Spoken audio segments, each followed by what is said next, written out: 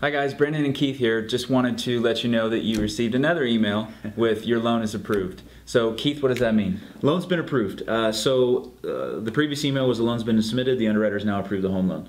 You will get a phone call and email from us just letting you know what we need. We may not need anything, we may need a few things, but we're like 80 to 90% of the way there. The loan's been approved. There's really not a whole lot to worry about at this point in time. An underwriter would not approve a loan if they were concerned about denying it. So we're good. Just wait for our call or our email with a list of any additional documentation we need at this point.